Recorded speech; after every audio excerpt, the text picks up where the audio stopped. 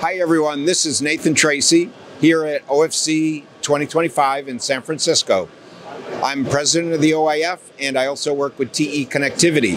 I wanted to take a few minutes today and talk to you about the work OIF is doing on energy efficient interfaces, where we're enabling next generation architectures as well as working on the protocols, the communication protocols to enable those, both optical and copper interfaces, to operate in a more power efficient manner, which is very critical for next generation AI and machine learning fabrics.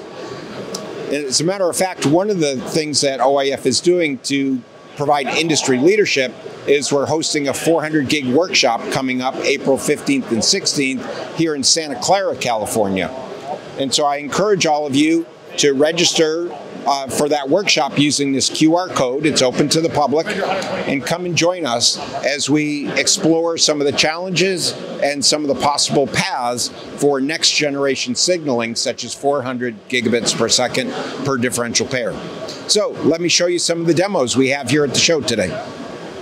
So here we're showing 3 different ELSFP demos. ELSFP stands for external small form factor pluggable laser, and it's a faceplate pluggable module that houses a laser, which then provides that laser light for co-packaged optical modules in a co-packaging architecture.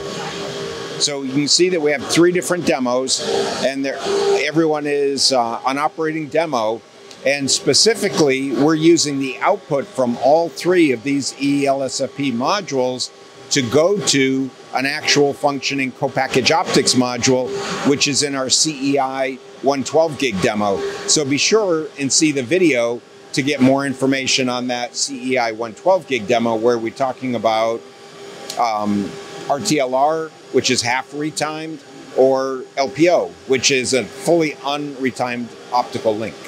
This is a demo station where we're showing the technology that's been enabled for inspecting ELSFP modules and ELSFP hosts.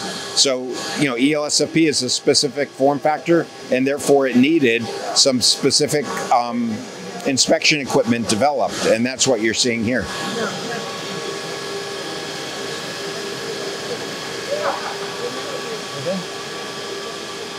So here in this static display, we're showing conceptually how a artificial intelligence machine learning data center is architected, showing the density of the switching that's required, and then showing some of the implementations of different line cards. In this one that you're looking at now, we have an external laser providing light to near package and co-package optics, and then right beside it we're showing near package copper connectivity and co-package copper connectivity. Here we're going to a conventional pluggable I/O, and in the case of the co-package optics, we're coming out to high density optical connectors. Some of these, here we're showing kind of a 3D visual of some of the architectures that are used in these GPU type of die assemblies. So the stacked types of constructions that are used for routing and escape signaling to get to the densities of these types of things. Over here, we're showing very similar a GPU-based architecture, but here it's in the PCIe chem form factor. So these are pluggable modules that are showing static mock-ups of a GPU, and here we're showing a near package copper and a near package optic connectivity, and a co-package copper and a co-package optic connectivity. So very similar to the last one that we looked at, except being done in the PCIe pluggable form factor.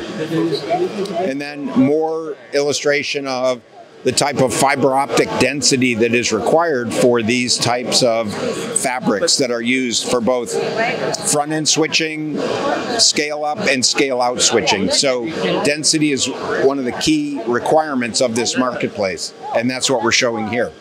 So again, this is where the OIF is working on how to enable these next generation fabrics but most importantly, to operate in a more energy efficient way.